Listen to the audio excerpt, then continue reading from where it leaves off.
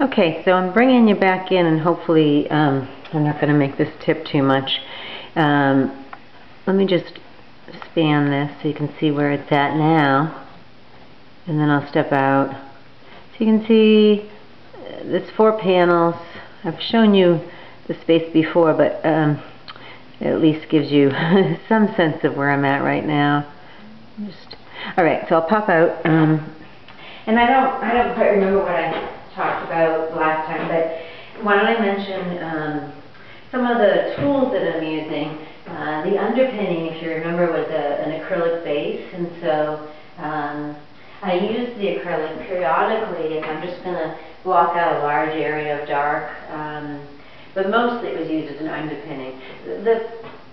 The help in something like that is I don't have a lot of dark pastel. I mean, you can order them, but you know, they're fragile. They take a lot when you're working this scale.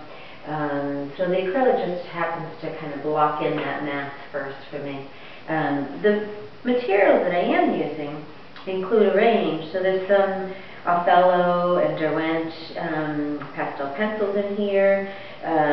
There are new pastels, which are on the harder end, and something like that. There are soft pastels like Rembrandt's, Sennelier. There are Richardson in here, which they're all beautiful. But the softer I go, the more powder simply falls from the space. And of course, this is a large scale image. I get a little loony sometimes. I don't use pastels very often, but when I do, they tend to be quite large scale. And again, there's not necessarily a direct reason for that, besides the idea that, well, a few ideas actually. There's on the one hand, it's fragile, it's dust essentially, and I very much like the idea that these figures that are grown so firmly and formally and solidly are made of dust. It's a parallel that I find quite wonderful. It's large scale. You know, you can see me in relationship to these. So you know, they're a couple feet taller than me, and of course they're broader. So it's not the most logical, but I don't always like being logical. Sometimes I just like to be inspired by something as direct as pastel, and it's you know, the colors are so rich and strong. So there's lots of reasons to use them. Anyway, that's one bucket. I have many buckets in the space. They're not organized. I've seen, you know, pastel artists who work with pastels regularly, and they have these wonderful setups, and they're so organized. I am so outside of that. The logic is, and the organization, I guess, is not something that I think about enough. This suits well enough for now. So what else? What else? The rhythms, as you can see, are kind of pushing through the space. I think I've mentioned before that my initial block-ins are just that. They're kind of these bold, strong, basic shapes. And then as I start to develop the figure, more information will come in. And sometimes the information is quite simplified, you know. So in my mind, that's a pretty resolved face, even though it's, you know, the colors are quite strong, and one could consider it a block-in. I have to think about it. I have to think about, do I want to take it further? Because I do respond to these very simple passages of color. You know, on the other side of that, on the flip coin, there are other figures that are more subtle, and so then I have to ask the question about, you know, can I have the subtlety in one and still retain the boldness in another? Is there enough of a conversation between the grouping? You see me stepping around things. You know, I lay things all around the place, and that's, again, just my approach. I'm up on a chair, or I'm standing in front.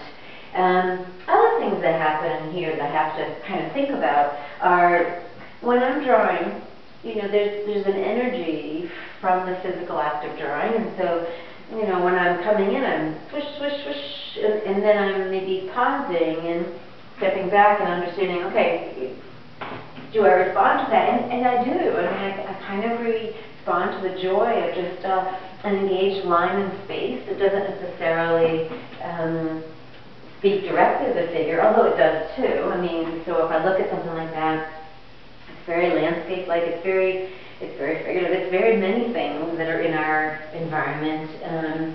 But mostly it's my hand, it's my energy, it's that tool, and so the proximity of the tool to my hand is another reason I like pastel so much.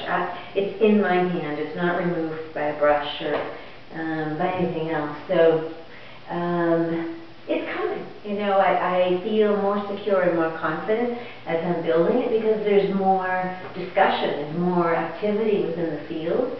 And so, you know, I'm getting a sense of who these characters are and why they're where they are. And, you know, the rise and the fall of these figures is a parallel for me to living. And so that makes great sense. And sometimes things happen by accident. So, you know, I was putting in a dark ground and just happened to like the shape of the dark ground left and kind of came back in without really thinking about it with a violet.